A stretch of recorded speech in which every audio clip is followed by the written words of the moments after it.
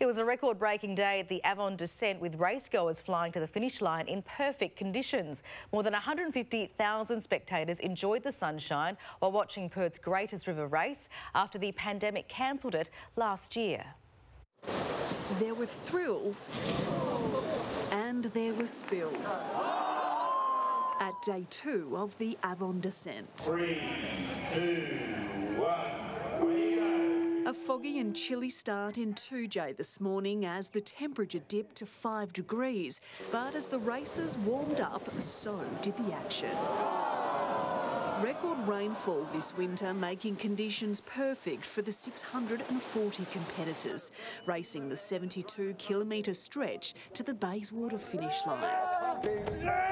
The first to cross over, solo kayaker Josh Kippin, completing the course in 7 hours and 27 minutes, the fastest in the race's 48-year history. I knew that by the time I got to the flat water with 30 k's to go, I was around about the record, so I just went as hard as I could. Claiming another record, powerboat duo Chris Parnell and Tyron Wilson finishing in 1 hour and 59 minutes. Just amazing. This guy's put so much effort into this race and we just had a blast in the valley and it just came together. Couldn't be happier. Over the 2-day event, more than 150,000 spectators have watched on, and here at the finish line, the atmosphere is buzzing.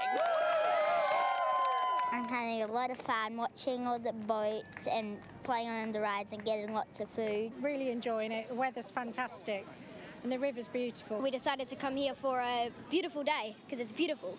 Rebecca Johns, 9 News.